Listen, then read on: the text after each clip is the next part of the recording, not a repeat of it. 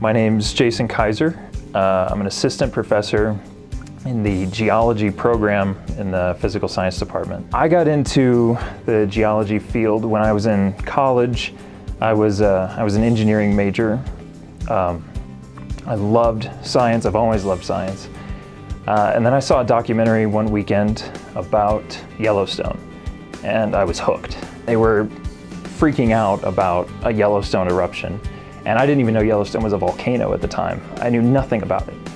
And I thought, this is what I need to be doing. When I started studying supervolcanoes, most of my research that got me to the point I'm in now took place in South America. I worked in the Central Andes in Bolivia, Chile, and Argentina.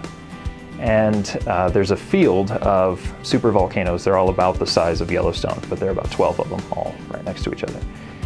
And so I went in and figured out how big these eruptions have been in the past. I think one of the benefits of the way our geology program is set up is that from day one, our students are involved in research, whether it's in the classroom or independently with faculty.